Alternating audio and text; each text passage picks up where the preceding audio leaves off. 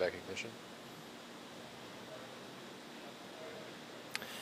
And as you saw during that brief slice, we did see MVAC ignite. Again, 40-second burn here to perform final adjustments to get Telstar pointed into its desired final trajectory.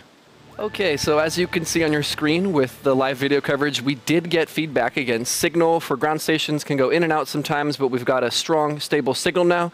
So we have video on board. Second stage concluded its burn. SECO number 2 went well.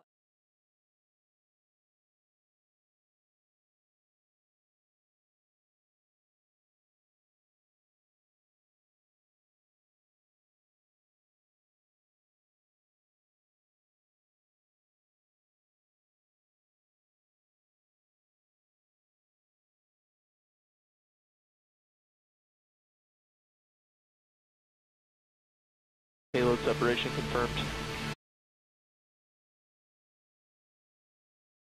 All right, and as Telstar 19 Vantage fades into the distance after a gentle push from those deployment springs on second stage, that will bring an end to our webcast tonight. So wrapping up everything in quick summary, it was a great liftoff of both vehicles conjoined. We had the successful separation and landing of the first stage, and then second stage continued on with its 2 burns to deliver Telstar 19 Vantage to the Geostationary Transfer Orbit.